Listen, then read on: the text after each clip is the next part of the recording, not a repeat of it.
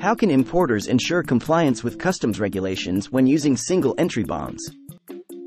Welcome to our video on how importers can ensure compliance with customs regulations when using single-entry bonds. In this video, we'll discuss what a single-entry bond is, the different types of single-entry bonds, and how to ensure compliance with customs regulations when using a single-entry bond.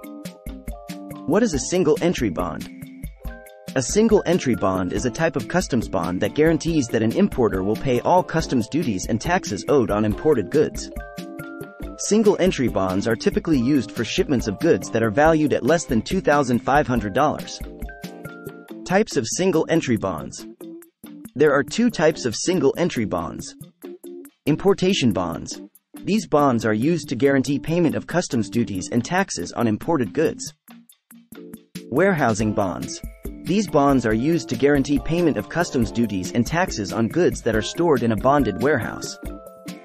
How to ensure compliance with customs regulations when using a single-entry bond. There are a few things that importers can do to ensure compliance with customs regulations when using a single-entry bond. Be aware of the customs regulations that apply to your imported goods. This includes knowing the duty rates, taxes, and other fees that are applicable to your goods. Complete the necessary paperwork correctly. This includes filing the correct import declaration and providing all of the required documentation. Pay the required duties and taxes on time. This is the most important thing that you can do to ensure compliance with customs regulations. By following these tips, you can help to ensure that your imports are compliant with customs regulations. If you have any questions about customs regulations or single-entry bonds, you can contact your local customs office for assistance.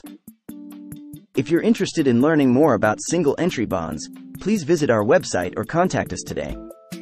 We're here to help you make sure that your imports are compliant with customs regulations. Thanks for watching.